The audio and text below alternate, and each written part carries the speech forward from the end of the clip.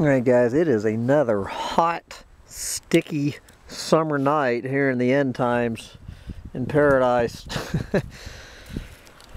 Above Bridgeport, excuse me about that, California. Me and the little dog are up here waiting for the moonrise over Bridgeport. Hopefully it will be dark before the moon rises tonight, unlike last night. So here I am. I've got let's see, what have I got on here on Wednesday night, July 20th. Let's see, I've got on wool socks. I guess it would help if I had boots on. I do have Tevas on. And I got my wool socks, my long breeches. I've got my long johns, my U.S. military issued long johns. I got my goose down vest buttoned up to the top. I've got my wool cap on. The only thing I'm missing, and which I really do need, are some gloves. I would love some wool gloves on my cold fingers as we're sitting here, for some reason, drinking a cold Moosehead beer. Why I'm drinking a cold beer on this,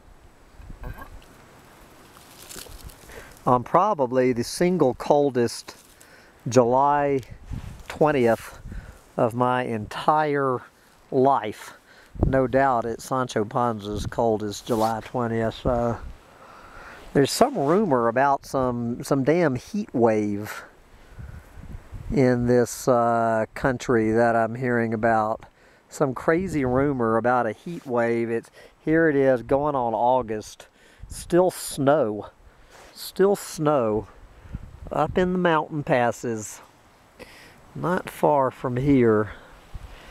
And oh yes, I've got my wool blanket that I'm sitting on, getting to wrap up, ready to wrap up in a Peruvian wool blanket to put over my goose down vest and my long johns and wool cap and socks as we await the moonrise over the end times.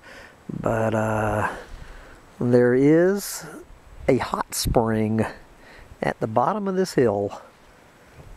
The 5-minute walk from where I'm sitting is a 118 degree hot spring, no doubt full of clueless morons like it was last night. But these are the risks you take living in the end times.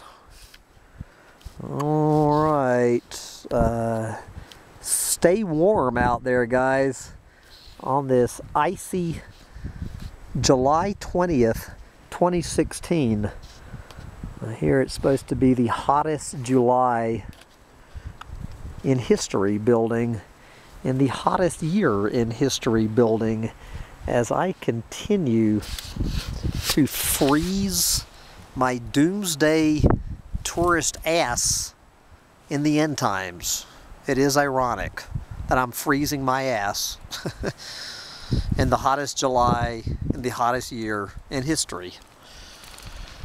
Gotta have a sense of humor in the end times. Oh well, I think I see the first blush of light from the full moon on the rise. Bye guys.